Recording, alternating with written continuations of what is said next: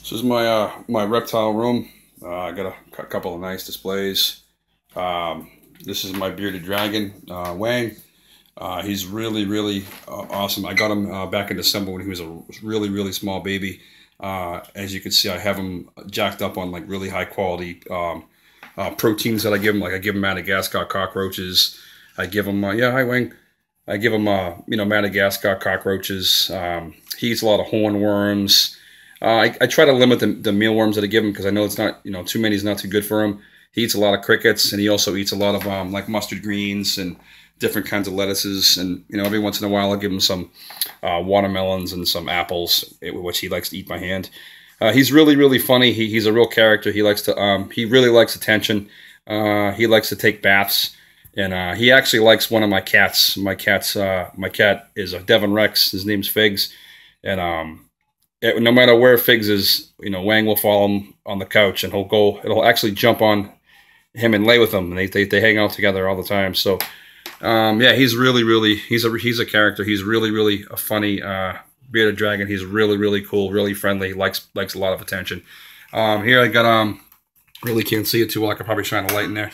I got a rose hair tarantula. I used to have a lot of tarantulas when I was younger. I kind of left the hobby for a little bit, but getting back into it, I like to just balance out what I have.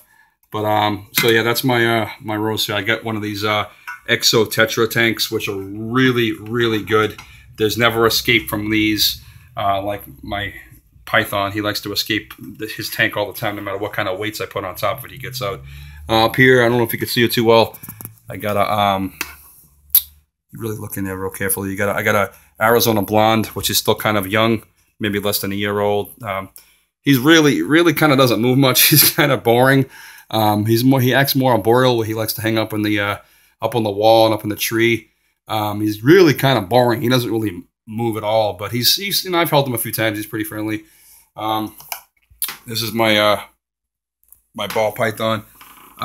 Named him Junior, just a stupid name or whatever I came up with. He's been really active lately. I think he's got kind of like ADHD. He doesn't sit still at all. He's always on the go.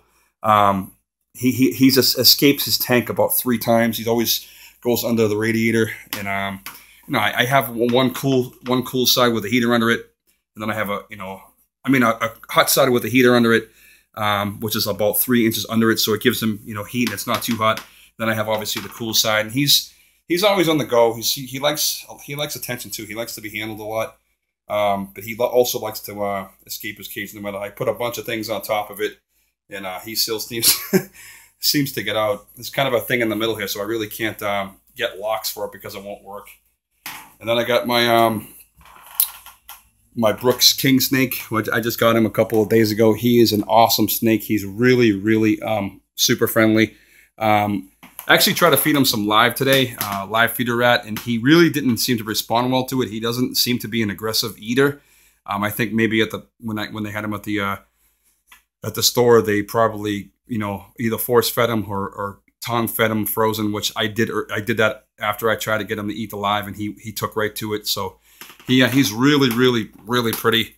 You can see the markings on him. He really likes to be held a lot. He likes to go in his water, his little drinking thing, and take a lot of baths, especially after you hold him. He seems to have some kind of OCD where he'll go into his water and he'll kind of do like he'll run around and he'll swim around in circles like he's trying to wash himself off.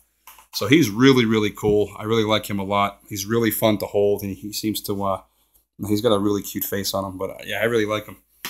And then I got, last but not least, I just bought him. He's my my corn snake. With the rat that the other snake didn't eat, I put it right in here, and it was gone within seconds. Well, I should say squeezed out within seconds. He's a very aggressive feeder. He's really pretty cool to handle. He's kind of fast if you let him go, but he's really a beautiful corn snake. I just got him. I'm going to have to get him a bigger tank, because I was originally going to buy a Goliath tarantula and put him in this 20-gallon, but I didn't really feel like spending $300 on a tarantula, so especially for something that's not too holdable. So I ended up getting him instead. He's really cool, and yeah, that's pretty much it. So I got some other cool stuff in my room. That thing lights up. kind of into horror movie shit. I got the Shining poster, and I got my my buddy Jake Pila, coolest kid I know, one of the toughest dudes I know. He's a local MMA fighter, really cool guy. But yeah, this is pretty much it. So got a couple of supply, extra. I always keep extra stuff on hand, and I'm kind of glad that this room isn't any bigger, because if it was, I would probably not. I'd have a million other things. So I think it's time for me to stop buying so much stuff. But I use it, for my computer room and stuff. It's kind of like a small extra bedroom is pretty much what I was going to get it for. But oh, hope you guys like it.